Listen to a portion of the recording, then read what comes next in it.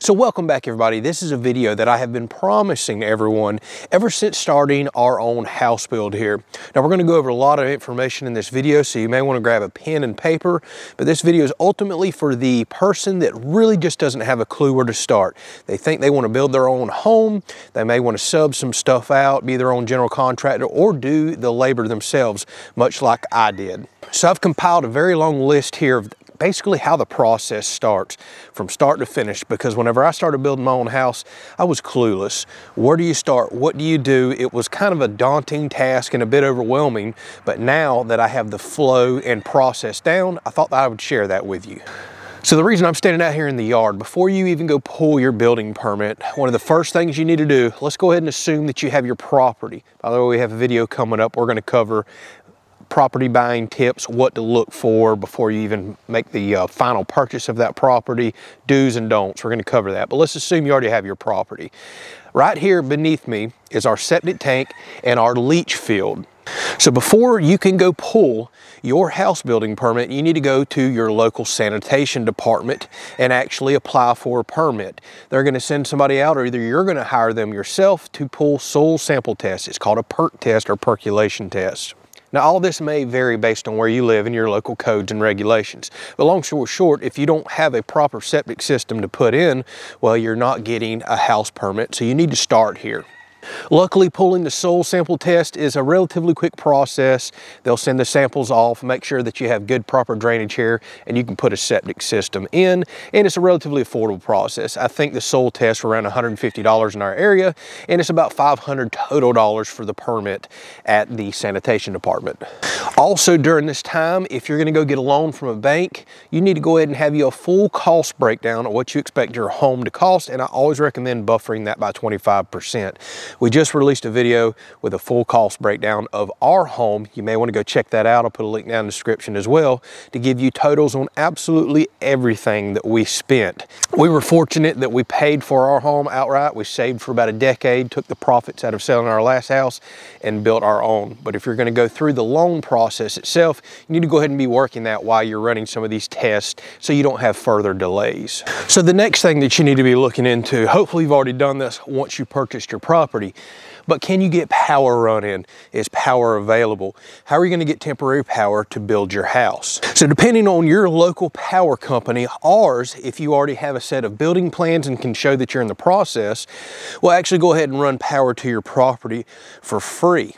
Now, some areas it may not be like that, but regardless, you're going to go to your building department and you're going to get a temporary power permit. So you can pull a temporary power permit for lots of different reasons, whether it be an RV, well, for agricultural property, or that you're going to build a house itself. But you need to go ahead and be working that process. They'll have to come out and do some inspections. You're going to have to go work with your local electric co-op to get power on the property. You want to have all that set up and ready whenever you get your permit so you can start building your house. You're going to need power here for yourself and your contractors. So speaking of potentially getting a temporary permit for, say, a well, well, you're most likely going to pull it for your house. Have you checked and verified that you can actually get water on your property? That's something else to test before you actually build your home. And believe it or not, our local building department requires some sort of roadway access. So before I can even go apply for a building permit, I had to go to our county road department. And believe it or not, I had to fill out a permit there, and it was about a 9-page engineer drawing to put in a driveway at the end of this road right here where it meets the highway. We had to meet a certain culvert size, slope, roadbed packing, all kinds of stuff, and they actually had to come out and do inspections. And I could not get a building permit until I showed proof that I had had all that done. So here's the other flip side of that. Before you can even go pull your building permit right here, that driveway needs to be in, and you need to go to what's called your GIS department, your addressing department. This will be at your courthouse where most of these things are, or your local courthouse annex. So thanks to 9/11 and the terrorist security measures you cannot, at least where I'm at, build a house or pull a permit until you have 911 addressing here. So you're going to need to go through the steps in that department and actually have a physical residence address here. So here's the other side of that. You're building a new house here. You're going to have construction work going on out here that could be a little dangerous. You have power out here. You have the potential for fire now. Plus, you're going to want to have an insured structure that, well, the fire department, everybody else can get to. They cannot come out to you until they know physically where you're at and you have that 911 addressing. So that's another big reason why that has to be done before you get your building permit. So I forget the name of the department, but it was in my local building department. The other thing that you're going to want to check on your property before you go pull this building permit is what's called a flood and elevation survey. It's a topography map, and there's a certain department inside your courthouse, again in my building department, to where they'll pull that. You show the actual location where you're going to build the home. They'll make for sure that their topography map shows that you're not in a low-lying or flood-prone area, because that may determine whether you can or cannot build there. So you need to go get that checked out as well. Hopefully you've already done that part of the process back when you were buying the property itself, to make sure it was all high and dry, flood insurance wasn't needed, or that you could build, period. But that's something very important to check out. So now, assuming that you got your septic permit and your percolation tests were good, by the way, those permits are good for about 18 months, but you can get extensions on them. Now we can move into the rest of the process here, moving more into the building department, the permitting, the house itself. So let's go talk about that. So here we are inside of our home. This is a pole barn or barndo style home, but everything that you and I are about to discuss will cover pretty much any traditional building technique. It's all the same in the building department's eyes. So let's head upstairs to my office and do some further talking. By the way, over 200 videos on the channel of me building this house, talking more in depth on code, showing the entire process from slab through framing all the way up into the final details. So if you're looking for further information than this video will provide as far as the actual building techniques and codes go, feel free to go check those videos out. All right, so now assuming you have all the exterior stuff done that we just discussed, from the roadway, the 911 addressing, the septic test, does not have to be installed at that point in time, but your soil has to show that you're capable of doing that here. Water hookup is available, the list goes on and on. Now we can start moving more toward applying for the building permit itself, because those things are going to have to be shown in the building permit process. Now I'm going to go ahead and assume that you've got your architectural plans done and your drawings are engineered and stamped. That is what's required here and in most places. So before you even go pull your building permit, you're going to go to the building department itself at your local courthouse or annex, and you're going to submit your house plans and engineered drawings. You're going to pay a fee. I think it was like $150. It's ultimately a review fee. So the building inspector himself is going to review over these plans, make sure everything looks safe and to code. You don't need to go back and make any more changes, and then they'll approve them. Then you can start the actual building process itself as far as the permitting process. Now this is going to vary wildly based on your location. We paid about $1,500 just in permitting fees to start that process. I've heard in some places, big metropolitan areas, it may be $10,000 or $15,000 for the permitting process. Ultimately, what you're paying here now is a fee for the inspector to make multiple trips out to the property and to go over and inspect everything. So you're going to fill out a very large packet. You're going to include, again, some of that stuff showing that you have that address, that the driveway is complete, everything else that the packet requires. Be prepared that you're not going to go to the office itself, fill that right out. You're probably going to make a trip home and gather up all this stuff. It's a relatively involved process itself. So this is also a good time to take note that, at least in my area, once your building permit is issued to you, it's good for 12 months. It's also a good time to note too, if you're getting a loan through a bank, typically they have time frames that you have to meet as well, and that's usually about a year. So you need to be discussing with your bank how quickly they want you to build. Explain that if you're building yourself, you're probably going to go over that length of time. All that needs to be stated up front. You also need to figure out with your bank if they're going to allow certain amounts of money to go out at certain time frames. Typically, you don't get it all to go build your house. They'll do draws and allow you to pull a certain amount at certain times. So you need to be budgeting and be prepared for that as well. Now, the good news is banks will allow extensions depending on the type of bank that you're dealing with, and the building department will also allow extension. So one of the first things I told you at the beginning of this process, and before you can even go apply for a bank loan, and even if you're paying out of pocket, have that full cost breakdown. Don't forget, buffered at least 25% for all the unexpected things. And now you know a value of your home and what you need to insure it for. No bank, and you should not be building out of pocket without builder's risk insurance. It's pretty much a necessity. So you're going to go deal with a a local insurance company. I would recommend doing this before you break ground or do anything. You need to have that builder's risk insurance. Say your house catches on fire or a hurricane comes or some tornado or major event happens while you're building your house. This is a different type of insurance, and typically you'll get the insurance with the same company that you're going to get your homeowner's insurance down the road. So they'll roll it from a builder's risk insurance once you get your final CO and basically final approval, the house is ready for move-in, and you'll convert it to your regular homeowner's insurance. So now usually the first step, here we go. This is kind of a lengthy and involved up to this point. You're ready to break ground, you got your permit, you've got your financing, however that may be. All right, so one of the first things that you're going to start and do with a home is your foundation. And typically it's required that you do soil tests for your foundation as well to see the soil type and if you can actually build in that location, or if it's going to be required that you do a more substantial footer, foundation, whatever that may be. And I actually suggest going ahead and getting that done, getting board samples done in case you're on a very thick type of pipe clay, loose sandy soil, because your engineer themselves is going to need to engineer the foundation for that. So I would actually back up and say that needs to be one of your first steps, depending on the type of foundation that you do.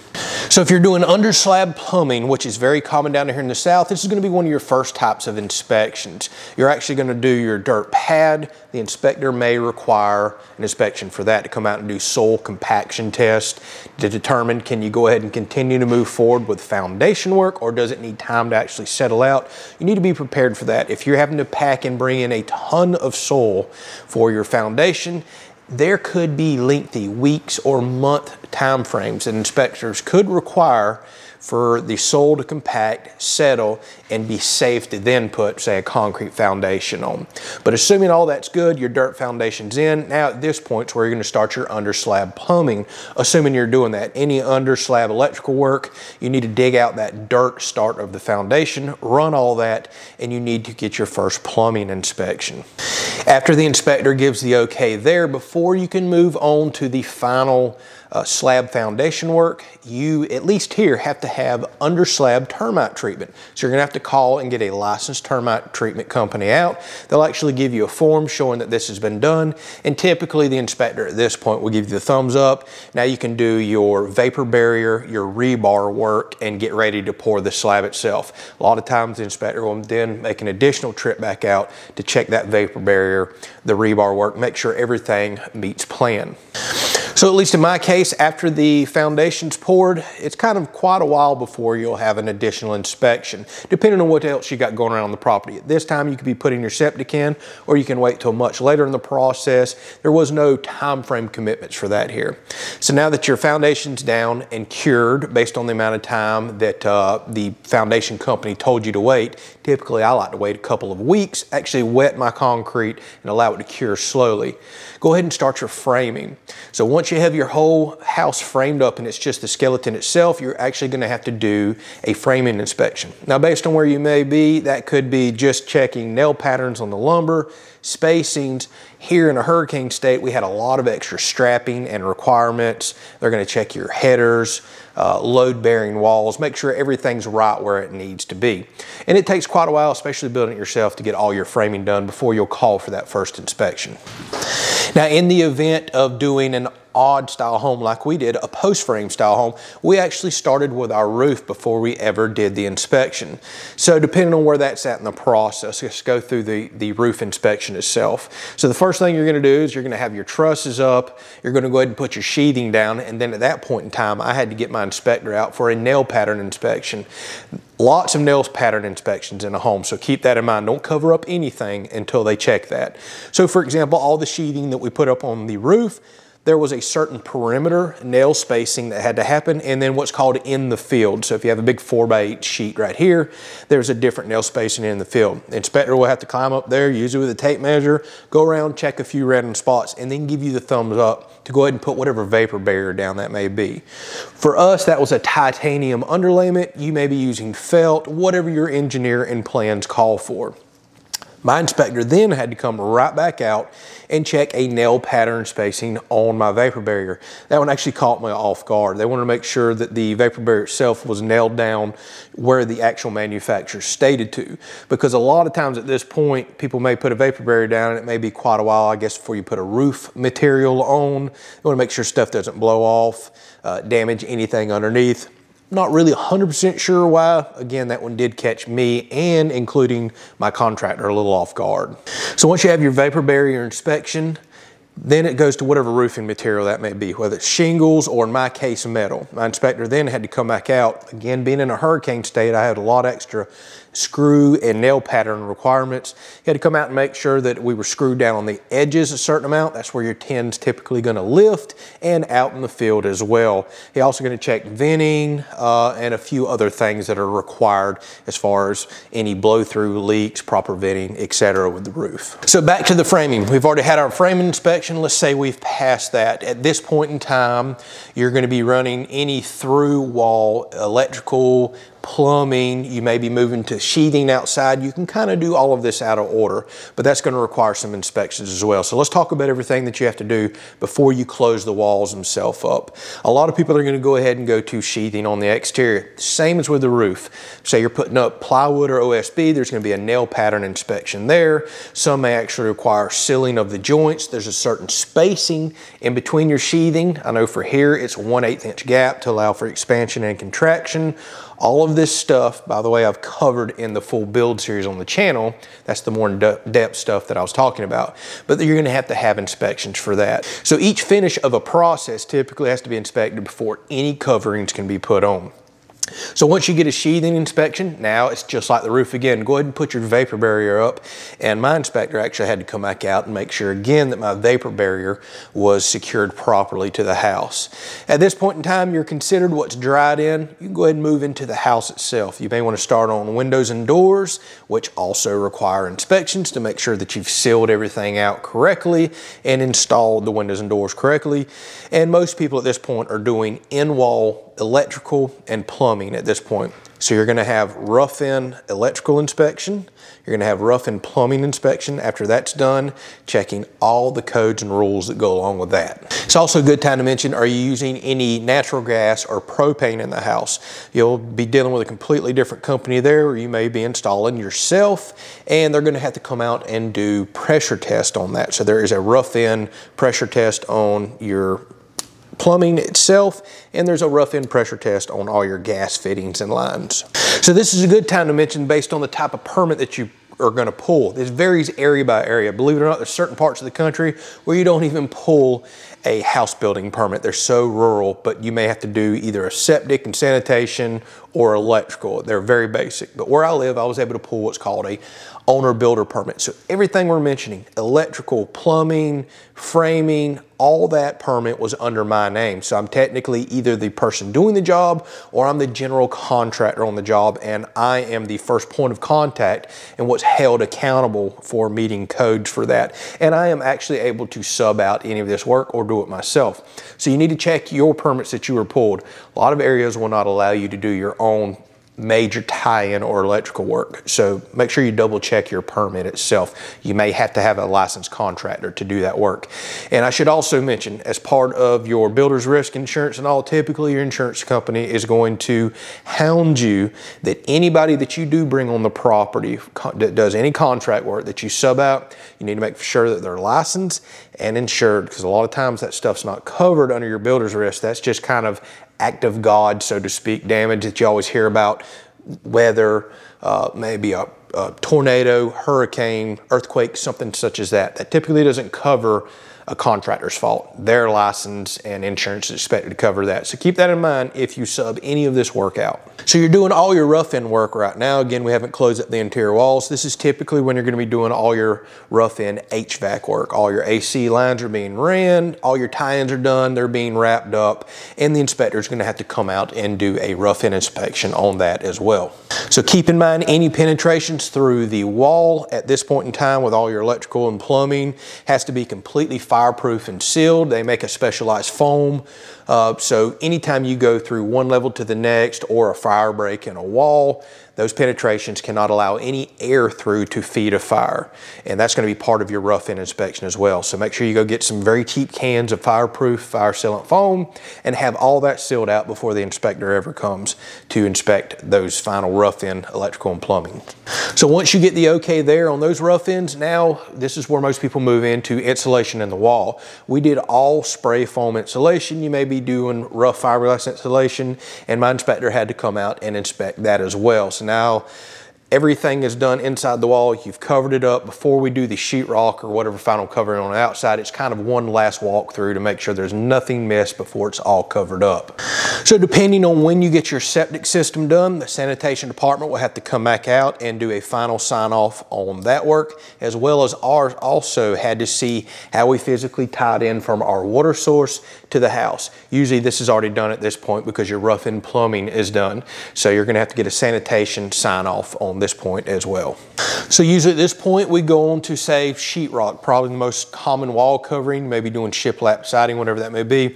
This was another very odd one that caught me off guard. It's not in every area, but I actually had to do a screw pattern inspection on my sheetrock. So when in doubt, always call the inspector once you're done with anything major to see if they need to come out. So we had to roughly hang sheetrock. It had to be screwed every so often, and then I had to get the inspector out to give the thumbs up and approve that before the sheetrock company was allowed to go ahead and finish doing tape texture and mudding. So keep that in mind. Make sure you ask that up front or call about it.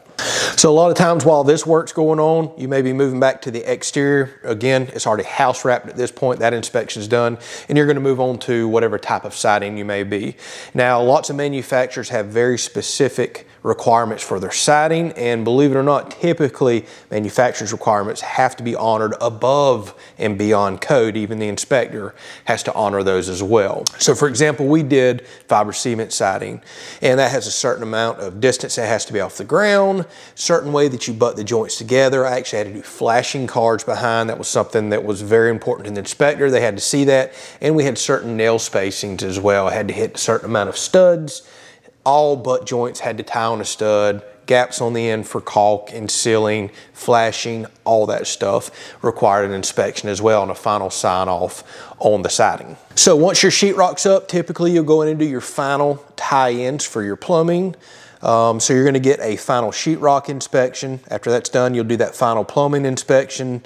This is normally when you do your paint, put all your final electrical, so you'll get your final electrical inspection. Your final HVAC is also an inspection, should be getting tied up at this point. We're getting more toward the end of the house. So I should also mention what's not required to get your final CO or certificate of occupancy. Walls technically don't have to be painted. Trim doesn't have to be in. Heck, flooring doesn't even have to be done. Now this could vary in your area, but this is very common.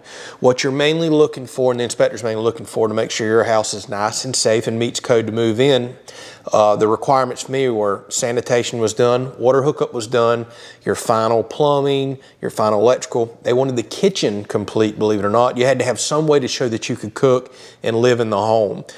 There wasn't many other requirements. Obviously your doors and windows, everything we've covered at this point is good, but I want people to know you can actually get a move-in permit for your house and still finish and work as you go. A lot of people want to finish up that route. So paint and minor things are not actually required to move in. It's your main sanitation, plumbing, electrical, and in my case, relatively complete kitchen. At least one gas appliance, since I did gas plumbing in the house, and one way to show that I could cook. Obviously at that point too, your fire alarms, carbon monoxide detectors, things like that are fully required before they can sign off as well. So all right, so we're wrapping the house up at this point. Before I could also get my permit, I have to have what's called a blower door test. That's becoming very common now across all the states. So it's an ACH number that you're given, or air changes an hour. You're gonna have to hire somebody to come in. They're gonna seal up one of the doors with specific equipment that reads pressure settings, has a fan on there. And long story short, that fan's either gonna suck air out of the house or blow air in. You're gonna get a certain pressure setting, and it's gonna tell how many leaks are in the house, how many air changes there are. So they'll come in and also do a full volume calculation on your house. So long story short, In our state, which is still very high because they just started implementing this, 7 air changes an hour, which is an extremely leaky home, qualifies, and you have to be under that number. I know the next state away from us, Georgia, requires 3 air changes an hour, which is still a big air turnover. So it's the full volume of the house 3 times, cannot be turned over more than 3 times an hour, for example, to meet that specific requirement. This is all part of the new energy efficiency initiative to make sure your house is sealed well and there's no major gaping holes or problems, which could lead to moisture issues, mold issues, and again, just running a lot of extra electricity and not being very energy efficient. So that number is going to have to be done by someone that's licensed to do that. They'll have to send it into the building department before you can get that final sign off on your permit itself. Also during this time, the termite company has to come back. They have to be a licensed company to give you the official form. They'll have to do foundation treatment around your house, and this must be posted in your house at all times. Typically, our inspectors require this to be posted on the inside breaker door for your main breaker panel. Once you get your final electrical thumbs up from the inspector, they'll go ahead and call your local co-op, which will do your final meter hookup outside, so you can go ahead and get power into your house. That's something that also has to be fully complete. Appliance hookups and testing, my inspector did a quick walkthrough of that, especially since we had propane and gas appliances in the house. Again, they're going to check your fire alarms, carbon monoxide detectors, and do a full walkthrough on that. We had to have battery backup as well as all of them hardwired. He'll go through and test and press 1 to make sure that they all trigger in the house, that they're in their proper locations, on and on and on. At this point, your certificate of occupancy is issued to you. You're allowed to go ahead and move in. Now again, depending on where you are, there could be some other requirements I didn't mention there, or you may have to do even less. Like I know a couple counties over where I have a friend that builds multi-million-dollar homes. He's never heard of a sheetrock inspection in his life. Every area is going to be quite different. So once you get that CO, congratulations, you can move in. Now at this point in time, you need to contact your insurance company.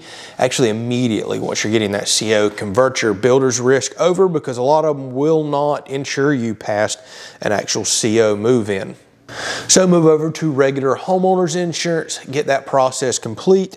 And one other thing worth mentioning, especially if you live out in the country like us and actually have several acres of property, this is also the point in time that you will go to your property appraiser's office. Don't forget to do this. Save you big money on taxes, and file for your homestead exemption.